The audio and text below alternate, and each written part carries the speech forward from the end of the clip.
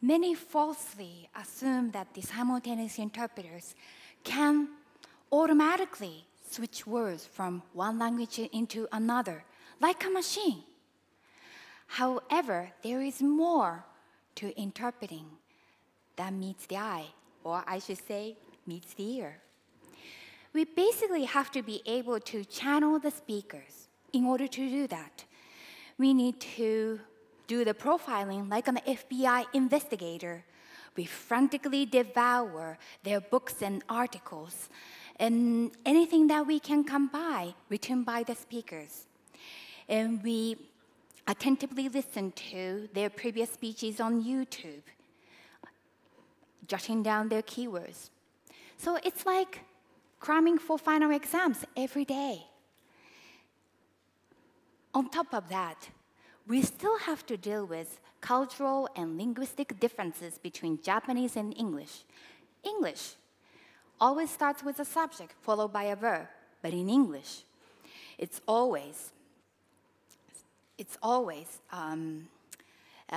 sometimes Japanese subjects are omitted.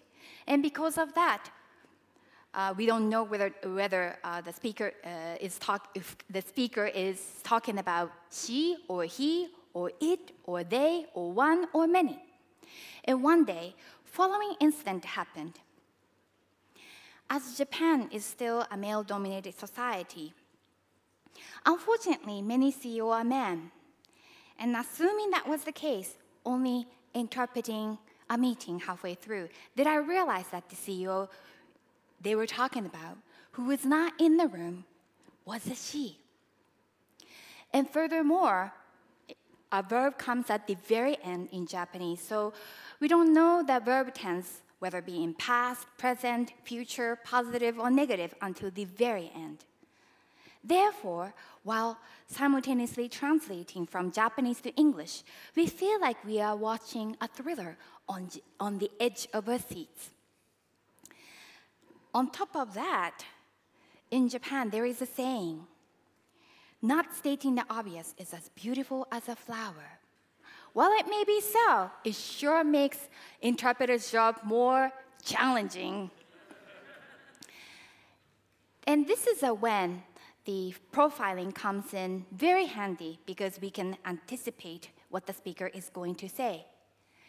And we are also blessed with the opportunity to meet so many different types of people from all over the world, and that means we have to deal with various accents. An Indian telecom engineer spoke like this. In RTE, PDCCH uses Yayoi of shared channel for scheduling allocation for both uplink and downlink. An Italian F1 driver spoke like this.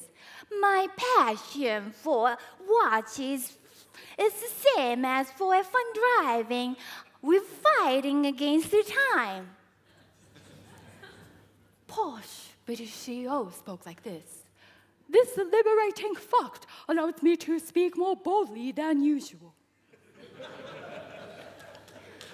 One of the most important lessons I learned as a simultaneous interpreter is that we need to place ourselves in the speaker's shoes completely and understand their perspective.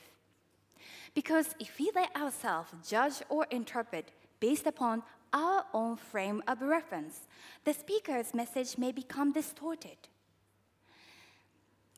In conclusion, I think the challenges that the simultaneous interpreters face may be the exact challenges that all of you are facing in this ever-changing world.